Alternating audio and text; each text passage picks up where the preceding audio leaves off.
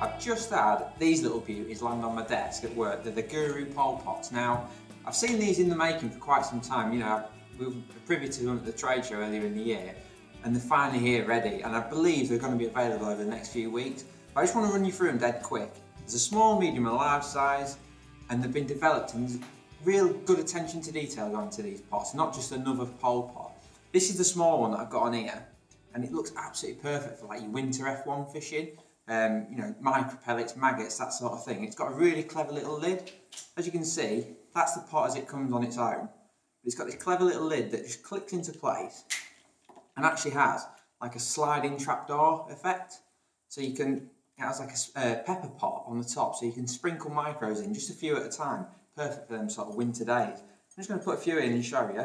So the micros are in, you just slide the lid shut, just like that. And then when you turn it over, you can just tap the pole and out they'll come. So you can just trickle a few in at a time. Absolutely brilliant.